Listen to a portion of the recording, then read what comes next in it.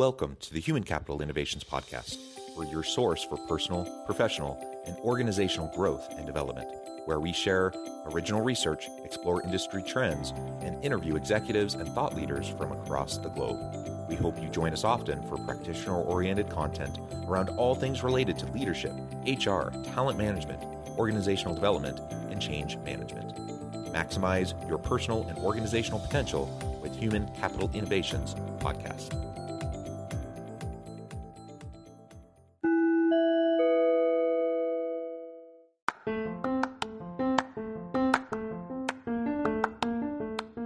Do you enjoy the Human Capital Innovations Podcast?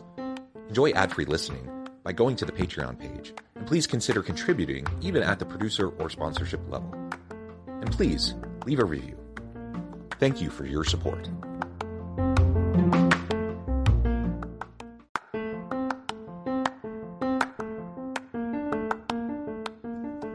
Welcome to the Human Capital Innovations Podcast. In this HCI Podcast episode, I talk with Anil Dharni about what the role of recruiter will look like in 2023.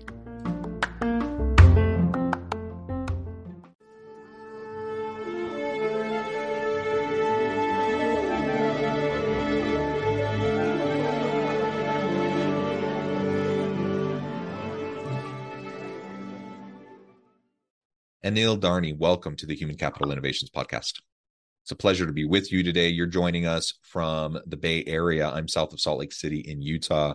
And today we're going to be talking about the ever-shifting and ever-changing role of the recruiter and what the role of recruiter might be looking like in 2023 as things continue to develop and emerge. As we get started, I wanted to share Anil's bio with everybody. Anil Dharni is Sense CEO and co-founder. Sense empowers fast-growing companies to simplify and personalize recruiting through AI-driven talent engagement. Sense has raised over $90 million, led by SoftBank, Excel, and Google Ventures. Before founding Sense, Anil was co-founder and COO of Funzio, which was acquired by GREE in 2012 for $210 million, where Anil continued his work as COO. Prior to Funzio, he led product and design at the third largest social networking company, High5. Anil has an MBA from MIT Sloan School of Engineering and a bachelor's degree in aeronautical engineering. Fantastic background. It's a pleasure to be with you. Anything else you would like to share with me or my audience by way of your background or personal context before we dive on into the conversation? No, John, thank you so much for giving me the opportunity to be on the podcast. A big fan and a longtime listener. Oh, well, wonderful. And I really appreciate that. All right, let's dive on in. Why is the way companies have been thinking about recruiters, why is that changing? Why is that increasingly obsolete? And where do you see things shifting towards in the coming year or years? Yeah, I think as we all know, the COVID and the pandemic has been a pretty big slap in the face of a lot of talent acquisition teams. They went from quickly firing and laying off a large portion of their recruiters, sourcers, coordinators to realizing, oh my gosh, the world really didn't change. And in fact, the talent situation became worse. So, and they had to go back and rehire, right? So I think you might remember even in last year, recruiters was one of the hardest job opportunities, according to LinkedIn, right? So I think the world has changed dramatically where talent acquisition teams are starting to reinvest in automation, driving efficiency, while hoping to free up the time of recruiters and sourcers to become more strategic to the business, right? The only way companies grow is if you can hire and find the right talent to help you grow. So growth is basically now dependent on the talent that you're able to acquire.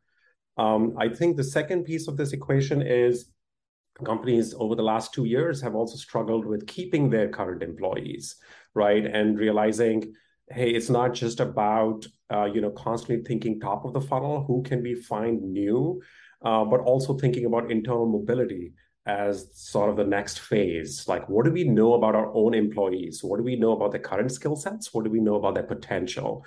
So recruiters now have to sort of pan both sides. Like, I need to understand new people that are coming from top of the funnel, but I also need to understand my own employees because maybe they might be great fits for the current opportunities within the company. And the last thing I would say on this front is where sense plays a big role is it's not all about full-time work.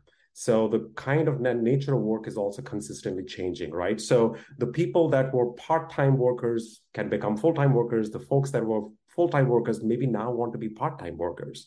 So you got to look at talent holistically on both sides of the coin. Where can I supplement my work? Can I with just both full-time as well as with part-time workers? So how can I augment my workforce? So I think those are the three Yeah. trends that recruiters are facing today. Yeah, and of course, what you're describing are some of the major meta trends impacting the entire world of work, right? Which of course are impacting recruiters. So we see, even pre-pandemic, there was a steady, increase in freelance gig work that people were doing. More and more people were embracing that kind of an approach. And the pandemic just accelerated that even further. Of course, AI, deep machine learning, automation, robotics, all of those sorts of things were already continually developing at a pretty substantial rate. That those types of approaches towards automation and their adoption had increased exponentially over the course of the pandemic. And so that has changed and shifted things even more, and so on and so forth, right? All these different things have reshaped what the world of work is and what the modern workplace even looks like. So of course, that's going to impact what recruiters are doing and how they, hopefully are attracting great talent to apply in the first place. But also, to your point, like, are they actually engaging, are organizations engaging and retaining good people, and are they providing career pathways for people, not in the linear kind of upward climb the ladder kind of career pathways, but being a little bit more nuanced about it and understanding the skill sets, the competencies and capabilities of people within the organization that might be able to be developed and moved into new roles that previously they never considered, right? So all of this goes into that recruiting piece, and it kind of completely reshapes what recruiting even means, or what it even looks like, how it's built and modeled within organizations. Absolutely. And I think what that feeds us and what we are seeing now in the market is you need to be a lot more data driven, right? So you need to understand the skills of your current employees as well as the future employees that are applying. You need to be much more proactive versus reactive. So recruiters in the past have waited for let the job order, job requisition come in, and then I will react. And now you just need to be proactive all the time. You have to constantly be building your talent pipelines. And again, the talent pipelines are not just external, they're also internal, right? And can you imagine like the kind of conversation a recruiter needs to have with somebody who's absolutely new to the organization, doesn't understand the brand, doesn't understand the culture, doesn't understand what happens internally, versus the conversation you need to have with a person who's actually your current employee, and then you're selling them on an opportunity within the organization, right? So recruiters are like just have to have this amazing empathy, really understand where the company is going, what the growth trajectory is there, and to your point, the career pathing of the employees too. So it's always just juggling those roles.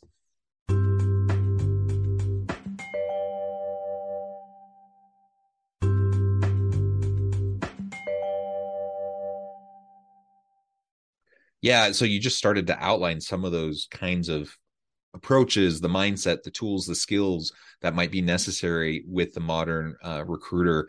But I want to spend a little bit more time on that and juxtaposition, the current state of affairs with how perhaps it used to be set up in organizations. So someone who may have been very successful as a recruiter in the past doesn't necessarily directly translate over to their ability to be successful today. So what do you see as some of those common traits previously that perhaps aren't translating over well? What are some of those new types of specific competencies that are going to be necessary moving into the future? Yeah, absolutely. Great question. I'll start with a quick anecdote. Like there are times when I've walked in the hallways of some of the largest staffing companies in the US, and you look at these recruiting teams and you walk the halls, and all you hear is just the buttons being pressed, the keyboards pressing. So recruiters have been spending a lot of time, instead of having conversations, entering data.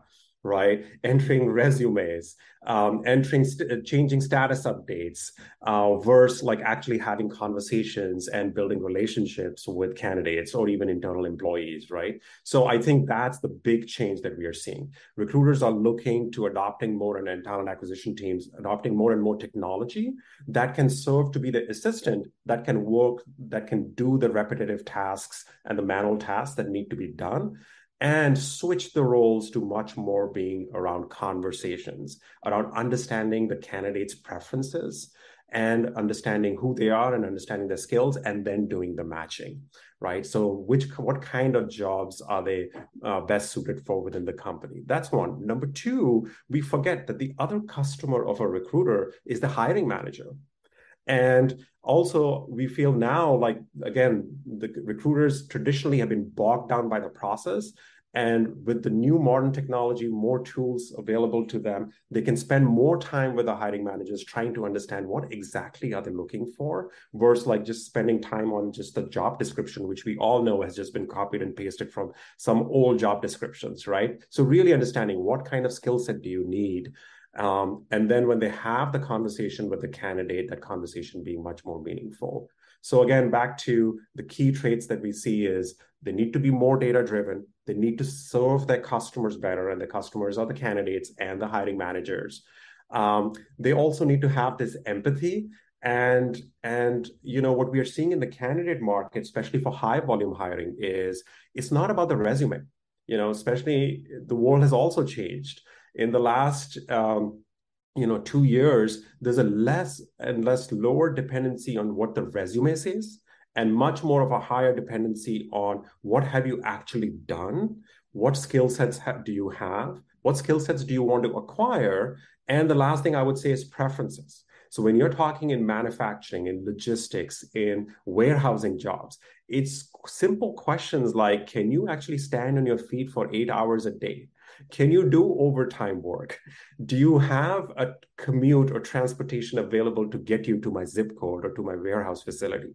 Those are way more important than asking the older questions like, do you have a resume in place, right? So recruiters need to spend a lot more time having conversations, figuring out what the preferences of the candidates are, and also on the other side, talking to managers, hiring managers, and really figuring out what they really want in the talent.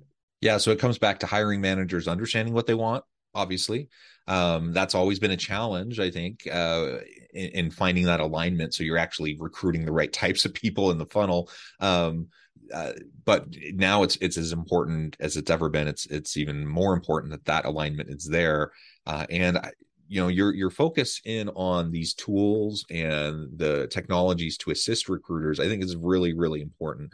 If you're still functioning in the old school way of recruiting, there's a time and a place for those kinds of approaches, certainly. But generally speaking, it has to be more data driven. You have to utilize these tools.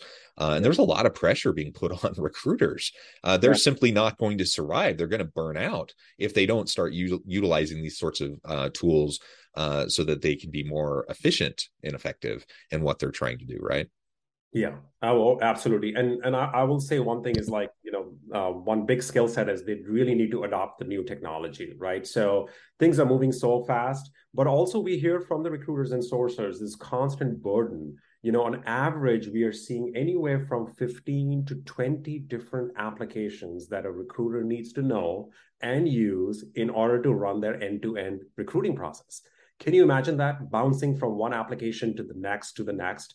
That not only causes frustration for the recruiters and sourcers, they have very low NPS for the tools they use, Net Promoter Score, but also the same problem faces the candidates. The candidates are bouncing from one application to the next, right? And they're having a frustrating experience. The hiring manager does not want to log into these systems and give feedback. They're like, can you make this extremely simple for us, right? So that's the challenge for the recruiters is, you've got to adopt technology, but at the same time, how many apps can you actually use on a daily basis? So there needs to be some form of consolidation.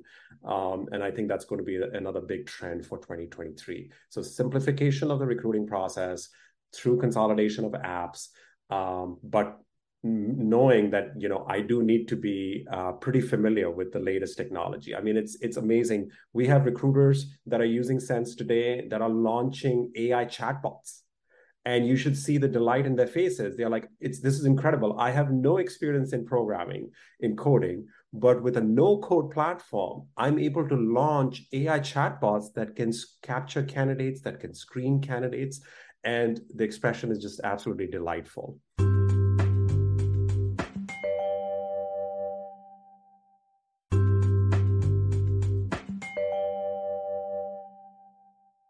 Yeah, and you talked about simplifying, and I'm wondering what you see kind of those structural shifts in terms of how recruitment is organized within institutions, and what you see shifting in terms of the modern recruiting workflow. Yeah. Okay. So the first, I think, big theme that we're going to see in 2023 and beyond is going to be consolidation. So again, back to the point, like over 15 different apps that recruiters and sourcers need to use. There's a big push in consolidating that. That's number one.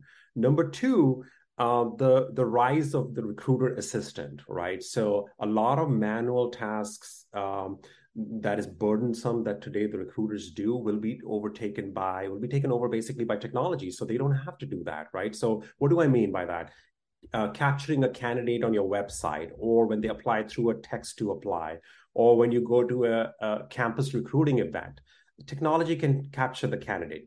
Technology can screen the candidates. So your recruiters are not having to screen hundreds and thousands of candidates and are only talking to the ones that are actually relevant for the job and for the role. Number two, interview scheduling. Can you imagine how much time talent acquisition teams spend today in trying to do phone screens, in trying to schedule interview panels, round one, round two, round three, whatever the case might be, depending on the organization. So let's take that burden out of them, right? So they're going to have to figure out, how do I work with my assistant? And this is the new age of an assistant, which is great. Number two, they also need to have a deeper understanding of candidate, not just from the skill perspective, but as I mentioned, from their preferences. So I'm not happy. What is it that the candidate wants? And not just like, what is it that the company wants, right? And then having do the matching based on that. We are seeing, I think the stat is from Indeed, on average, candidates are applying to at least 12 jobs at a time, right? So when you're making job application and easier, candidates are starting to apply to lots and lots of jobs. So who will a candidate work with is the one recruiter that is going to respond the fastest, right? So you got to work with over text. You got to work over WhatsApp. You got to work over TikTok, over Facebook Messenger versus the traditional channels that we all think is like email. So that's what's happening, and that's where we feel like the adoption of tools will take place. Yeah, and just to reiterate something that came up a little bit earlier in the conversation, but I think it applies here too, is with all those communication channels that we're adopting, to also recognize that we have different pools of people that we can tap into than perhaps we were even thinking about before. People internally to the organization through career pathways and pipelines, if we think creatively. But it's not necessarily about headhunting either. Like, it's not like we need to go pick someone off from another organization to come work for us. Are we thinking creatively about gig work, freelance work, contingent work, and having distributed teams where the geographical barriers to work have largely broken down? Can we be recruiting from all over the world almost, and people who may have their day job who want to do something as a side hustle? They want to do, they want to make a contribution in a new, unique way, maybe a creative way that they don't do in their normal job. There's so many opportunities if we can think a little bit more creatively about it, and then utilize and leverage the tools and the channels to be able to communicate effectively. What a great point, because I mean, the data is by 2027, 50% of the US workforce will be gig, right? In one way or the other, to your point, they'll be doing that. And by the way, this data is from Workday. I just attended the keynote, and they shared that because the way we all work is changing. Number two is what you're talking about, just the remote, and talent is everywhere, and access to talent. You can access talent in different parts of the world. But then again, can you imagine the challenge for the recruiter? How do I have this conversation? How do I know what is the cultural nuance when I'm talking to talent in Eastern Europe versus in India versus here in the US, right? And how do I pitch the job, the opportunity to somebody who maybe wants a full-time role versus somebody maybe who wants it as a gig, or maybe who wants it as temporary work for the next 6 months, right? So can you imagine what challenges the recruiters are going to face in the future? And they got to adapt, and they can't do busy work. So they got to get and adopt technology and lead this digital transformation that actually many of the talent acquisition teams, they now know this is the way it's going to be. But that adoption and that digital transformation can't happen soon enough. So recruiters can start switching to this mode where they are now figuring out, okay, how do I hire somebody remotely? How do I hire a gig worker? But that's what is fun. And that's why this job is one of the hottest jobs in the market right now. The level of complexity here has just ramped up so quickly. And that brings in all these different traits and skills that you've been describing, the ability to just be very quick and agile and adapting to the new technologies and embracing them, all of that. And just the complexity, as you were just describing, around, a dispersed kind of global labor market that you can tap into, and all these different types of workers with different varying types of motivations and willingness and availability and such. All of this is just changed very rapidly. It will continue to change. It just adds to the complexity. We need more people ready and willing to lean into that complexity if they're going to be successful in these types of roles. So it's super challenging, as you said. It's not for the faint of heart. And I hats off to really great recruiters that are out there. It's still a great career path. It's a great opportunity for people, but it's hard, and you're going to have to be adaptive if you're going to be successful. Absolutely. Yeah. Anil, this has just been a great conversation. I really appreciate all of the insights that you've provided me and my audience today. Before we wrap things up in the last few minutes, I just wanted to give you a chance to share with the audience how they can connect with you, find out more about your work, your team, where they can find out more about Sense, and then give us a final word on the topic for today. Yeah, so thank you again for having me. So I'm just Anil Dharni. You can find me on LinkedIn, or it's anil@sensehq.com. So, and our website is www.sensehq.com. Again, as John introduced us, we help companies that are growing to simplify their recruiting process and also to personalize their recruiting process. So, as we've discussed here, it's a really complex world, and it's only getting more and more complex. And we really help recruiters and talent acquisition teams free up their time. So our software is really built for that. We go really deep and try and understand your recruiting process so you can have the conversations and you can have the strategic impact that you need to have. So you're serving both the candidate and the hiring manager the best way you can. So thank you so much for your time and having me. Thank you so much, Anil. It's been a real pleasure. I encourage my audience to reach out, get connected, find out more about what Anil and his team at Sense can do for you. And as always, I hope everyone can stay healthy and safe, that you can find meaning and purpose at work each and every day. And I hope you all have a great week. Do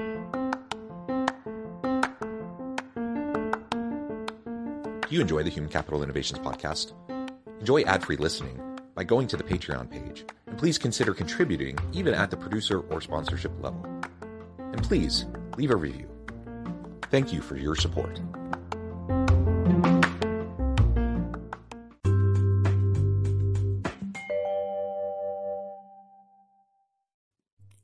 Thanks again for joining us for this episode of the Human Capital Innovations Podcast.